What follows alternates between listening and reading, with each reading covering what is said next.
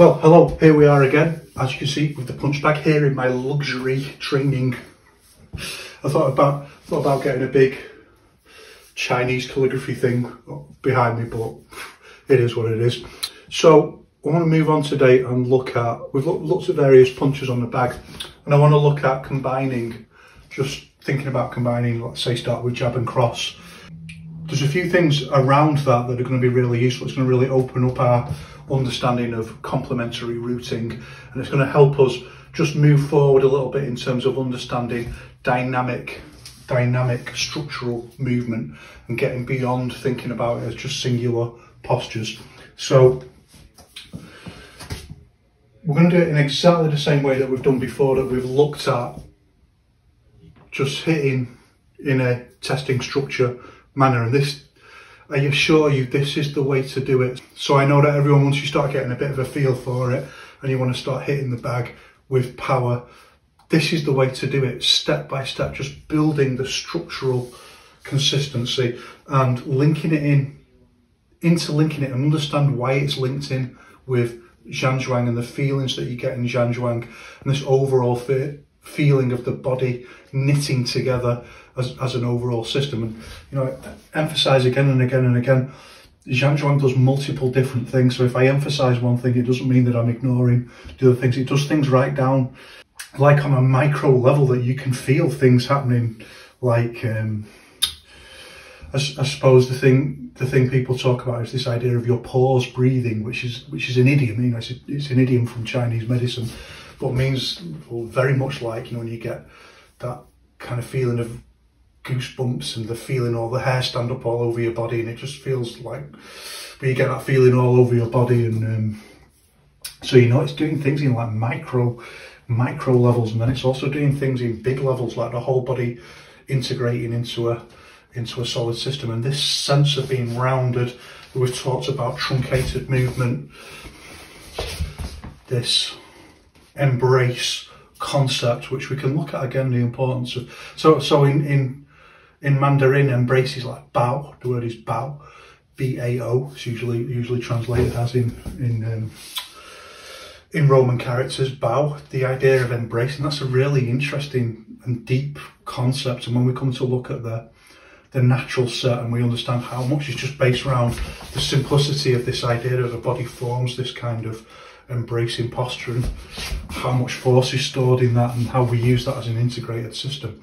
So Zhanzhuang really helping us to develop this to a much higher integrated systemic level, and then bringing it into the way that we create our dynamic movements, our configurations, dynamic configurations, and the way that they are stacked, i.e. specifically constructed, maintaining this overall, that we've looked at from multiple different angles, this overall bao kind of concept of being rounded and embracing. And we've looked at the idea of truncated movement and linking it in together with the overall structural integration of dynamic postures and combinations. So that's, I don't want to do too much talking today, so we're going to do just like we did before with the testing structure, to maintain that body consistency. We don't want to lose it by just starting to hit the bag really, really hard. This is the way to do it, step by step, and then just build and build and build into the power. Be patient with the training, work on your standing, work on your slow movement, work on your relaxed but structurally correct postural alignment. All the kind of things you used to see when you see people move with that kind of characteristic Yiquan body movement, and then bringing it into the testing structure phase. So it's going to help us as we combine jab and cross and jab. It's going to help us understand a little bit more about complementary routing, and it's also just going to help us test a little bit more about how we dynamically use these structural principles that we've been developing.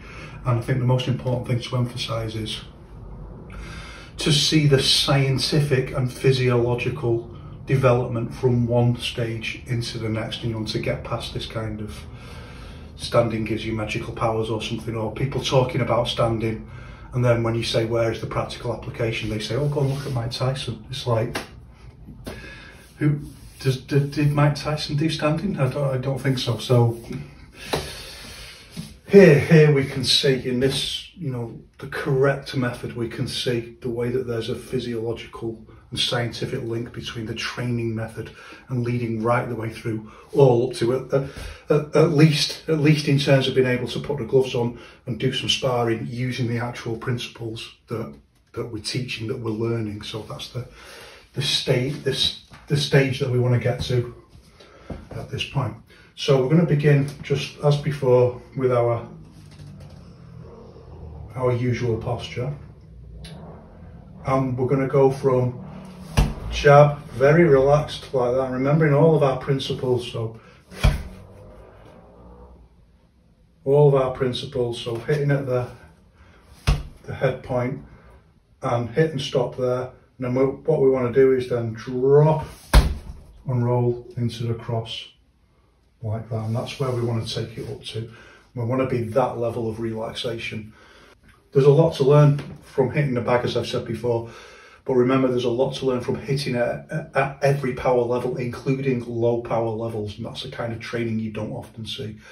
By doing it like that, we maintain our structural integrity, so that step by step we hit it harder and harder. The structural integrity remains, all the rules of each one remain in the way that we move, and then we can hit with proper power. So, but for now, 1, hit and stop, 2, hit, stop, and then down. And I noticed from editing the videos, you can really see the way that my hand twists in, this very characteristic kind of unusual Yiquan fist method. You can see that I actually hit the bag like that. You know, it's not just theory. So let's do a few.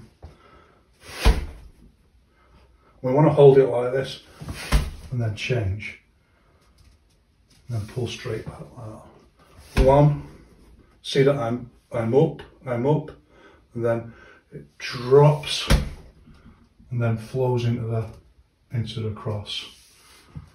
1, up, down, and then flow into the cross. So 1, rise, and then it just drops, changes into the cross like this. So just rise. 1, we're rising up, so pushing up on the pivot root. This is something we very often don't hear about.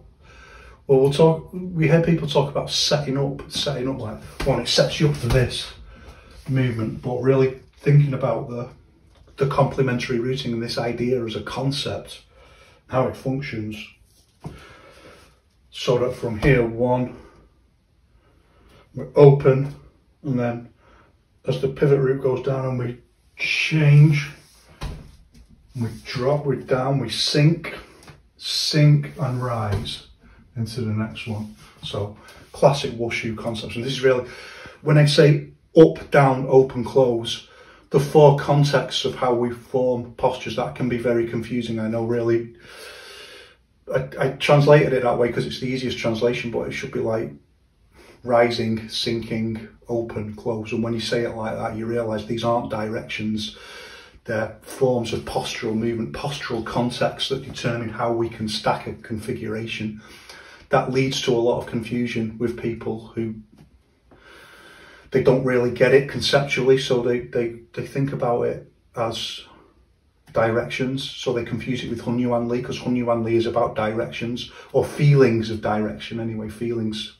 So a lot of people confuse hunyuan li, because hunyuan li, you can feel, I talked about this idea of radiating, and people confuse it as the whole body system moving like that. I think it's just that every part of the body is going in different directions. Actually, you can feel hunyuan li in just one limb or part of your limb. You can feel it in just this part of your arm.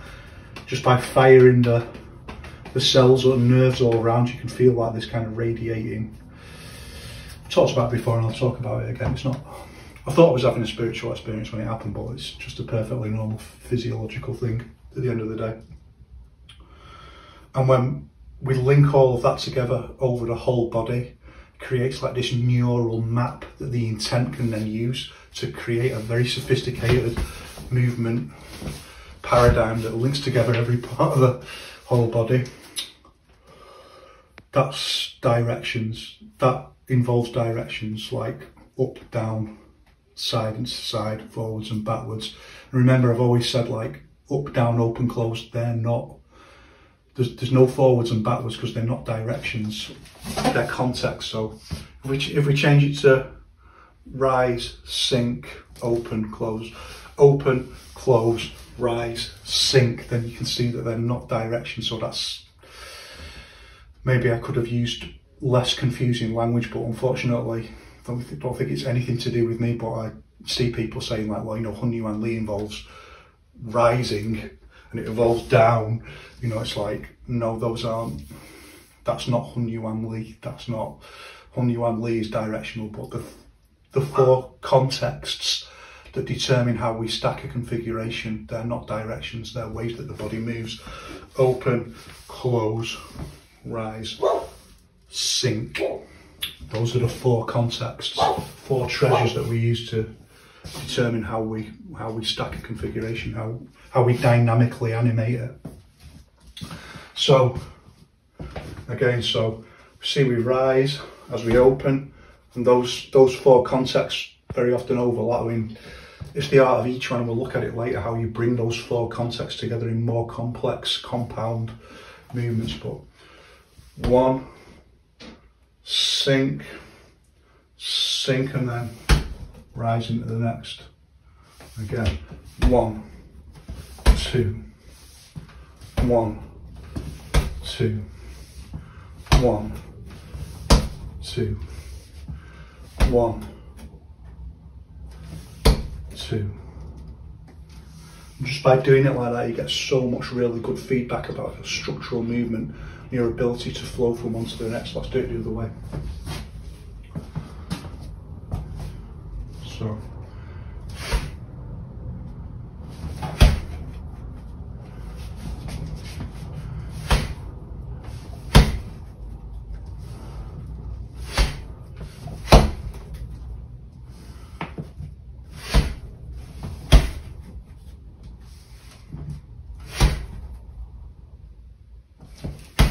We're breaking it down like this at this point, this hit and stop, because we really want to feel this movement into the cross.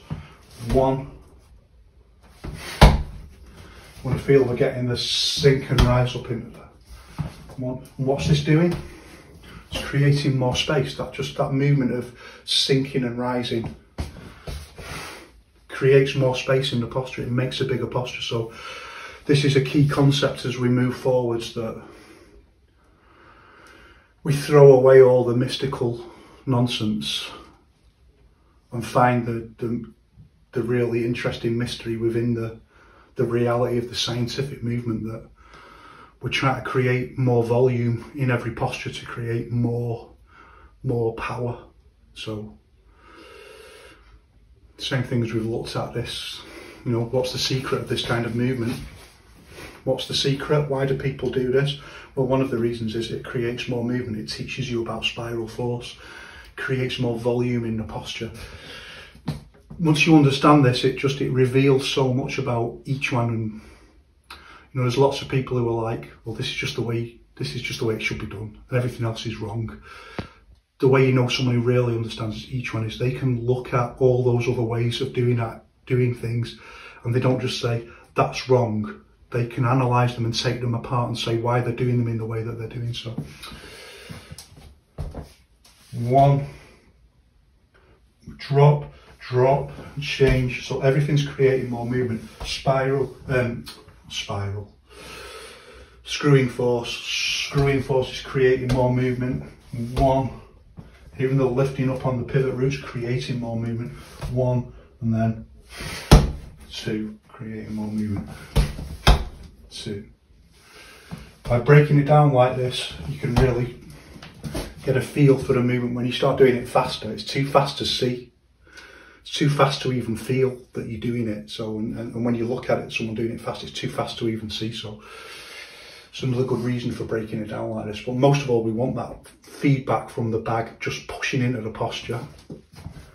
Remember, understanding that as we use hunyuan li in a more complex way over the whole body, that it needs to cope with feedback from actually hitting something. That's, again, it's so obvious, but who do you ever hear talk about that I'm actually going to hit something? Sort of the way that your body is structured together with its springy force, its springiness, which really is just an artifact of the bringing the right amount of tensional consistency into the body. That's also got to receive force or cope with force when you hit something. Wang Xiangtai talks about this specifically in terms of attack and defense, that it's got to receive force, including when you hit something and you get force back in the body. So we need that. We need to build up our just like intuitive ability to do that and to receive the force and not be thrown off our posture. So 1, 2, okay, one more time. 1, 2, like that. Next, of course, we want to do it the other way. So, I mean, there's no set way of doing it, really. There's no set. You can design a curriculum if you want, but there's no set way of doing it. There's different things that we need to learn, but this to me is the most sensible next step. So we go 1 from across, and then I'm going to do the same thing. I'm going to drop, and then rise again into the jab. So 1, hit and stop, and then into the cross, into the jab.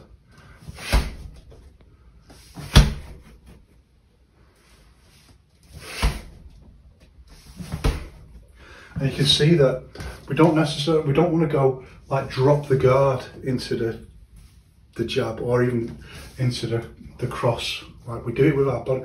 1, and we just adjust the hand height so that we keep the hands, so that you keep the hands in the same pretty much position. It's all done with so again, it's a complex thing that the intent is having to calculate. 1, 2, it's all done in the articulation of the body. 1, 2 into the next posture like that. Again, it's something you can check it by filming yourself as well doing this. So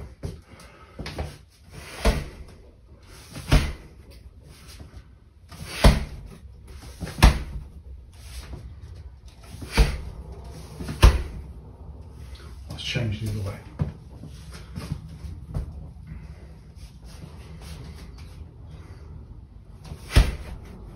Hit and stop. See.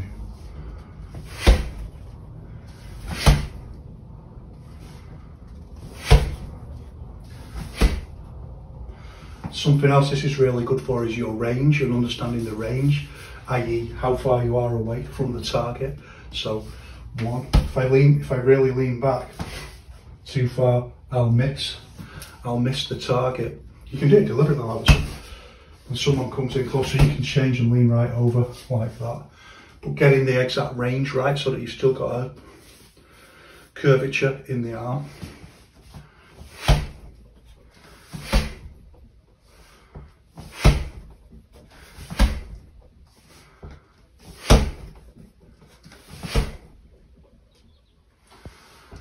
Like that. So you can practice that, you can practice both ways.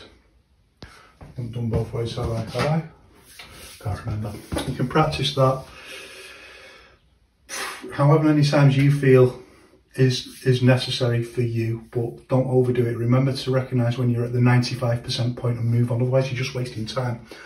Don't fetishise volume. Just don't fetishise doing things for thousands and thousands of times. I keep seeing people saying this stuff about practicing basics for, just continuously practice basics forever. That's why they're stuck at the level of basics. Always remember that. You want to be great, you want to be awesome, so keep escalating what we mean by a basic. Next, there's a couple of things that we could do. So doesn't really matter which one we practice. So we could take it up into 3 punches, or we could take it up into 1, 2. Let's take it up into 3 punches like this first, because that seems the easiest. 1, hit and stop, 2, 3.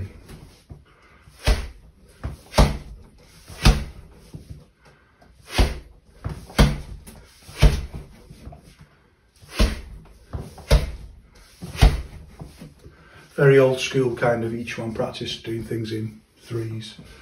Things to remember is not to overemphasize the last one. I've talked about that before. That's very often see that in each one. The last one is emphasized. It's positive and negative. When you're hitting with full power, what you don't want to do, like you very often see this, that for a lot of people, the last one is less powerful. I mean, like non-each one. I mean, you hardly ever see any each one people hitting a bag with power. I mean, if any, like, answers on a postcard, please. But when you see other people hitting a bag, very often the last one, they just like the last jab or something like that, they just throw out and it's really light. And we don't want that. We want it to be powerful. So, but we want them all to be powerful at first. Later on, we start thinking about ratios, and I'm going to talk about that much more across all the upcoming videos.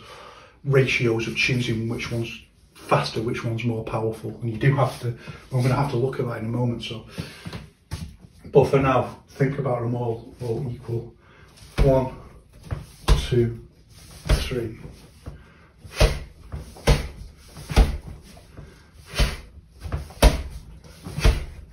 This is very good also for just checking for any excess body movement. We don't want any excess body movement. And there always will be. When you start to hit with more power, there'll be things like the arm will come up like that when you hit, because the power's got to go somewhere. If it can't all go into the target, then it'll come back into your body, and you'll do things like that. It's the kind of thing you'll see all the time. Most people, no matter how good, they'll have a little bit of that, because there's so much power being generated, it can't all go into the target necessarily. So it's got to go somewhere.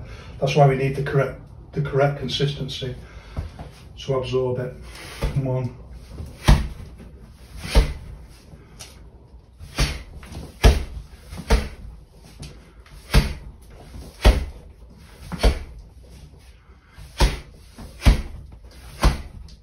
So we can change how long we wait between each punch. We can speed it up a little bit. As long as we're still just doing hit and stop, be clear on what it is that you're practicing.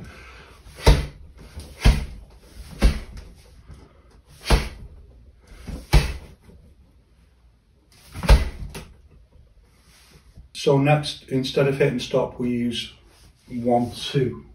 We use our somatic timing, our muscle bounce around the shoulders.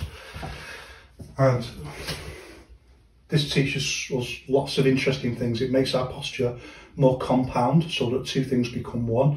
It also teaches us about compromise in terms of power and speed. So if I want to usually the speed we want is the speed that the muscles relax back off the bag. 1, 2, like that into the posture, rather than hitting full power, letting all the muscles fly forward, and we lose that bounce back off the muscles. We want that 1, 2. That's going to time us into the next posture. When we're doing it a little bit slower like this, the muscle bounce isn't quite the same as when we do it with full power, but not to worry about that for the moment. We just worry about the posture itself. So I'm going to go and hit and stop on the last one.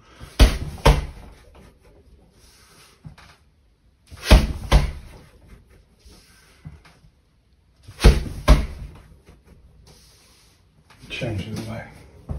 Remember, be really strict with yourself about being ambidextrous as well. But assuming that you can, I mean, each one should adapt to anyone, no matter what physiological difficulties you're facing. You know, even if you're paralysed, you can still use your mind. You can still use visualization.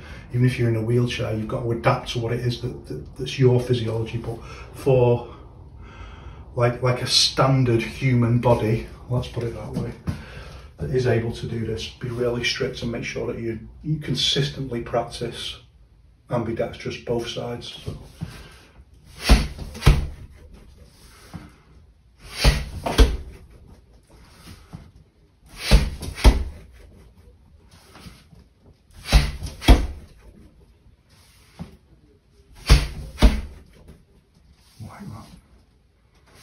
course, if you've been practicing this, you'll notice as well, it's also toughening your hands up and your knuckles, wrist strength for the screwing force, all those things. So doing it like that, it begins to really test your ability to use your posture in a more dynamic way, but with a target. So when you're hitting on the air, it doesn't matter. Cross is longer than the jab or whatever. 1, 2, 3, here. You suddenly realise actually it's a lot shorter, and then you start understanding things like 1, 2, like 1, how we don't usually want to lean in. We can do if we're doing it as a variation. We stack it and skew it forward like that for a longer cross, but our normal standard off the spot, 1, 2, see, 1, 2, 1, see, I don't lean forwards with it. Now you see why when the target is static like that, 1, 2, it just makes the distance perfect for a posture like that. But of course we can always if we further out, change it into a longer. We can stack the configuration differently, skew it forward and do a longer posture. Then the same thing for cross into jab. So.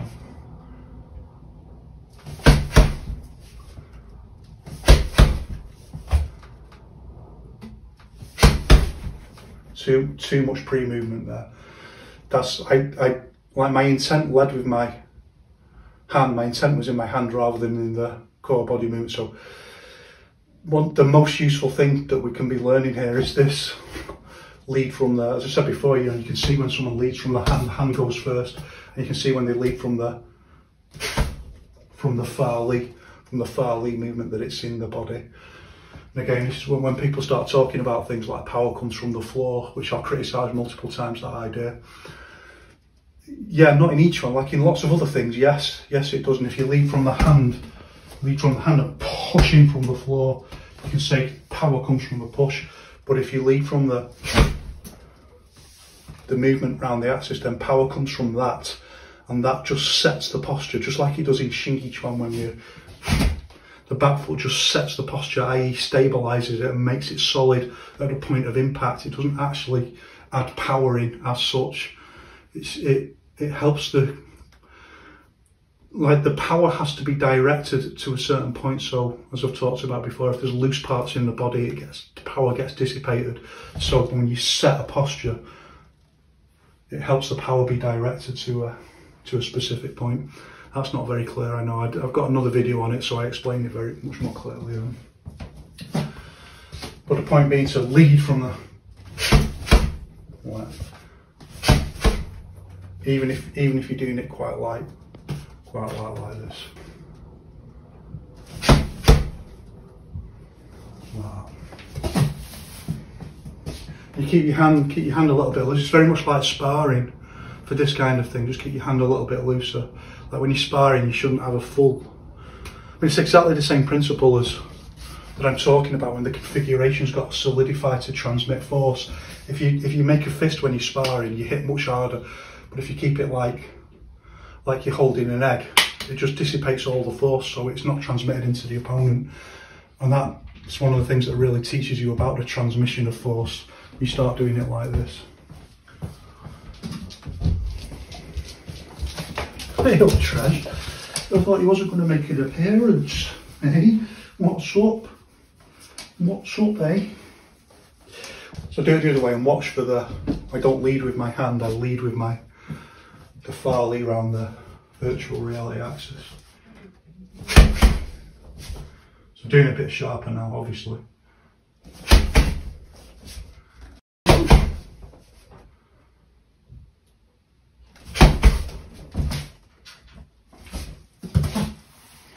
So just bringing up the sharpness, which by now, if we've done the other back work videos, that should be absolutely fine, should be able to do that. If not, just take it down a level. Work on the level that you need to work at to get up to the 95% point. But even if we take it down a level, still focus on the thing that moves is the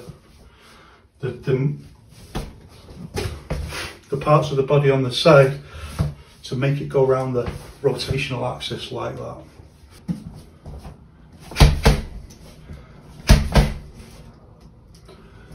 Super light, super light. When you see people training like that, you can't hit someone like that and expect them to be knocked out. You can't. So people have appointed fantasy expectations about this kind of training that you always see in Yiquan. You can't knock someone out like that. You need real power, real kinetic force. It's not like some magic thing happen.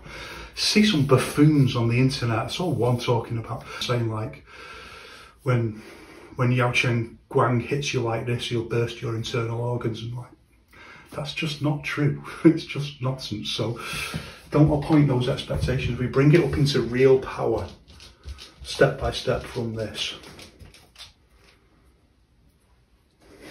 So let's take it into our 3 punches now. Like.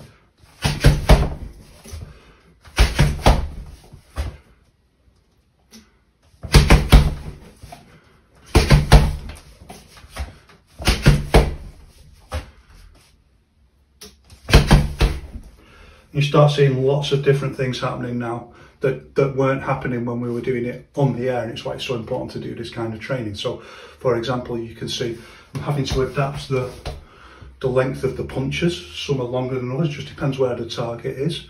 I'm having to do that on the fly in a moment. And you can see that the pivot roots now go much smaller when you start doing this than when you do them on their own. If you do a single punch for power, you do all kinds of things, like I leaned over then to create more power and movement. Pivot root comes up higher. When you combine, you've got to start making compromises to compound the movement. Making the pivot root much smaller is one of the key compound compromises that we have to do. And it also takes power away, so if we're going to go boom, boom, boom, we can maximise power with everything. But when we want to use our somatic timing to complete a combination, we've got to make compromises between the power of the punches and the speed. There's no other way. So we can get it, clearly we can get it much more powerful and faster than this, but this is how we begin to train it. The other way.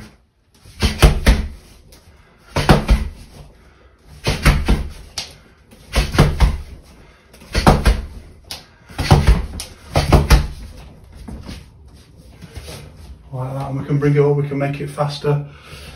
Making it faster like that, but not putting the power in, so we can do it faster and still maintain this idea that we're testing structure, that we're getting the feedback in the body. It depends on your level, how much you want to do. Do it slower, break it right down, do it faster, build the speed right up. And again, the cross jab, cross, so. And back.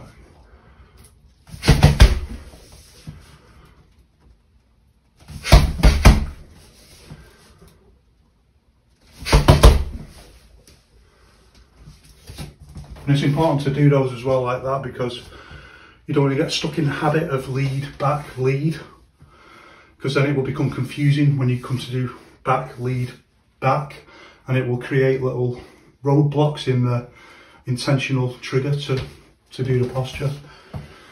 That's why we have to think very carefully about the things that we train into our body. We're trying to set something free that's more primal than that, and recognise how easy it is to be trained like a dog that can be trained, not looking at anyone in particular, and you just habitually do those movements. We want something freer, but we want to give it the tools to be free. So, again.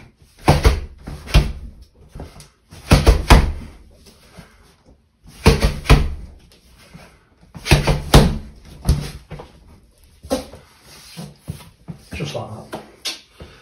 I don't need to do millions of demonstrations. I think it's pretty clear from that. And then we can start changing, thinking a little bit about doing some other stuff. So we've looked at quite a bit of stuff. It's the kind of thing you've probably seen. Let's think of the easiest way to do it first. We're going to do jab and then step out into the cross like that. And there's two ways of doing it. We can leave the back foot where it is, or we can move it. So we'll leave it where it is for the moment. So 1, 2, creating a bigger movement. 1, 2. All this is creating a bigger posture to get more movement, more volume on the posture, more power. This is what everyone's doing in Yiquan, who's actually training to fight, real fight training. Only magic power charlatans aren't doing this. And when you see this, when you understand this, then you understand about creating volume in movement. So one, step out, and using this step out to put power in there. All the kind of stuff that we've talked about before, but we're doing it very relaxed at the moment. Remember, the quality changes when we increase the speed and power. So there are things that will happen when we get in the far lead round, when we do it like that isn't there when we just do a step. It's just not there. So, but we train it step by step, building block by building block. 2, 3 hours away. So.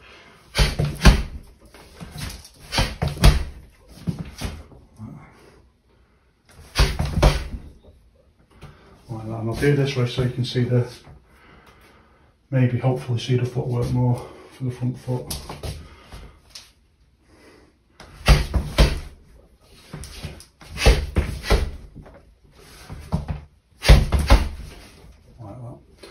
Really relaxed, just really relaxed training, just to build up basic skills. Now I'll do it the other way, which is to 1 and then step, 1, 1, 2, like that, very similar. Just a little bit more, you know. I forget how hard some things are really when you're starting out. Like, these just seem like nothing later on because you've escalated the basics so far beyond that. They've all got to be practiced and worked on. So this time when you hit, the fist is really out of alignment with it. It's not along the line like that. It goes out like that. So you're right out of the way and you're hitting like that. And this is an interesting posture because it links into the stuff that I've talked about how structure functions, that alignment helps to create solidity and power. And the more it goes out of alignment, the more you're relying on the way that the muscles and bones are aligned, the way that the muscle groups work together efficiently, because this is very much a strength thing. The more that the arm moves out, the more you're relying on this muscle group to function efficiently. It begins to conceptualize this idea of making postures bigger to get more power. There's always a compromise, so it makes it bigger, but every loss is always a gain, so you lose the structural integrity. You make it bigger, but you lose the structural integrity that was linked back down to the pushing back into the body. Now it relies more on this muscle group, so you lose some of the solidity of the strike. So there's always a payoff with everything. So 1, 2, 1, 2. I haven't got enough room.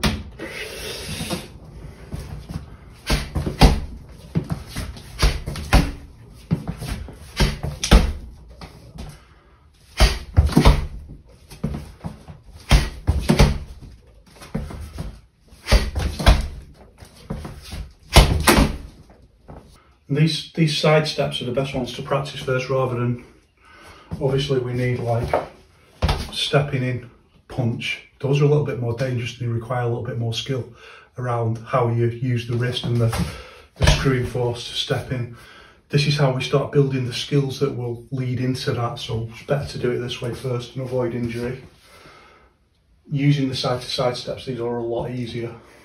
So we can do the same thing with we can do cross, we can do step out, and we can do jab, but it's quite an odd 1, 2, we start creating this kind of offline movement like that. I'm not saying don't practice it.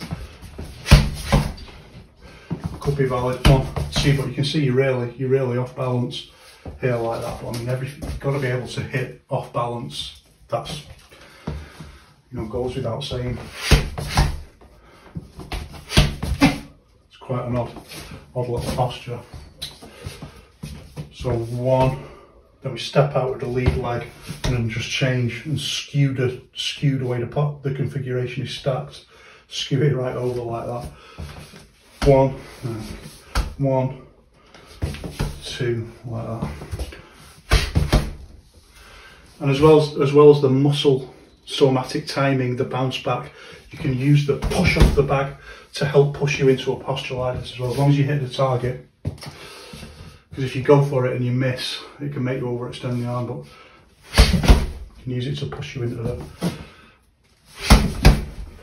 posture like that.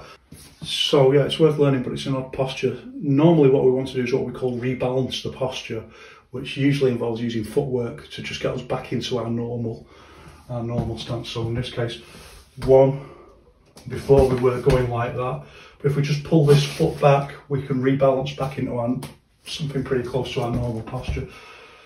1, 2, 3. You should learn the ping back off the wall as well, whatever it is you ping back off. So 1 step, and then as we step like that, I haven't got quite enough room, I'm going to have to adapt, but it's what we call a sliding set. I've talked about, have I talked about it yet? I can't remember the order of the videos, but it's what we call a sliding set, that's actually punch as the posture is setting back with the back foot like that. Maybe it's easy to do this way. 1, then step, then step like that. And there's some different unusual things about the posture and the way that it's set. So 1 step, it's a sliding set at the point where it hits its back foot pivot root for a lead hand posture. Remember, I flagged up probably in the first video or first couple of videos that there are exceptions to rules, and there are times when we do a rear foot pivot. It's not even a pivot root really. It's not even. That's why I call it a sliding set. It's not just because it's on the ball of the foot doesn't really mean it's a pivot root. It isn't really. 1. It just slides like that into and sets the posture like that onto the back foot like that. So it's a little bit more advanced, but we've lots of things like this, so at this stage it should be absolutely fine to do something like this. 1 step, and then as we slide, we throw the punch and it sets like that. It's not quite in line. So 1, 2, see it's not in line. It's not in line. So much for this kinetic chain stuff. It's a very limited idea. So much for that. This isn't really a kinetic chain or anything like that. It's the configuration of the muscular interaction working as a system, interconnected with the bone alignment, and then using hunyuan li as the neural link that knits this all together into a whole twisting, interconnected, coordinated system. Some of those things are really hard to explain because they are physical knowledge, but they're not really difficult. It's just one of those things, when you feel it, when someone feels it, then you can talk about it. Until they feel it, it's like it's always in their imagination, so there's always that gap, that explanatory gap that you can't bridge. So yeah, it's 1, 2 like that. You're still using the rotational Farley, but look at the way that it's set on the back foot like that, almost like a pivot root, like that, and a kind of lean over. So similar to the way we did it the first time, but it's just a little bit safer because we've got our 1, 2, we've got our body much more in alignment with it. So we've rebalanced it as far as we possibly can whilst maintaining speed in the moment. So that's what it'll look like.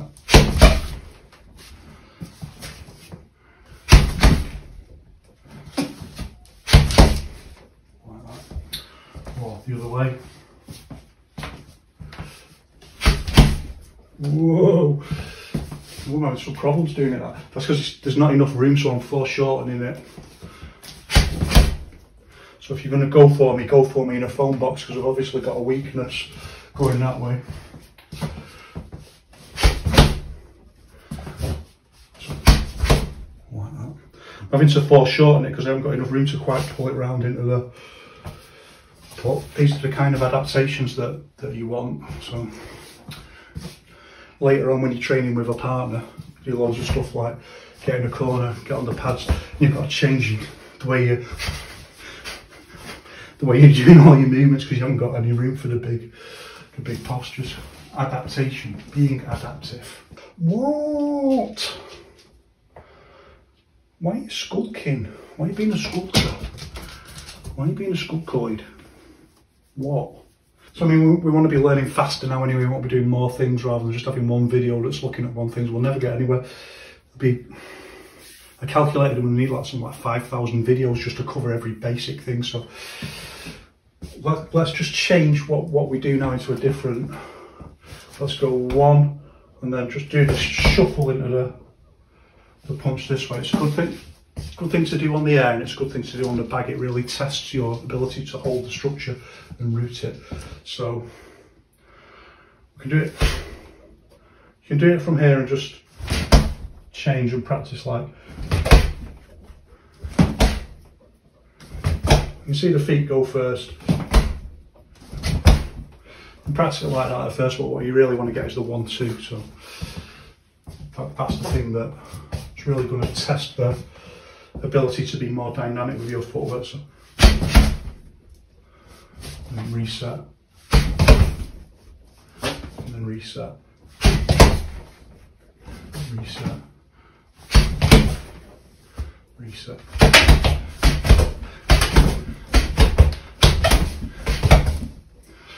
And everything else, just practice exactly the same way. Doing like a standing posture and holding, and then going for the posture and so on. All the things we've looked at before. I don't want to keep rehearsing all of that because when I get more content in, you can do all of that yourself, self-directed learning. So that's where to move on to next. Have a go at that. If you've been following along, you've reached the 95% point with the others. This is what to move on to next, and obviously you can apply the same thing to the other punches. I'll see how I want to approach that moving forward, but for now, for this, one love, that's it. Give it a go, leave a message, spread the word, promote Yiquan, promote Wushu, nourish everyone's development. I'll see you in the next one.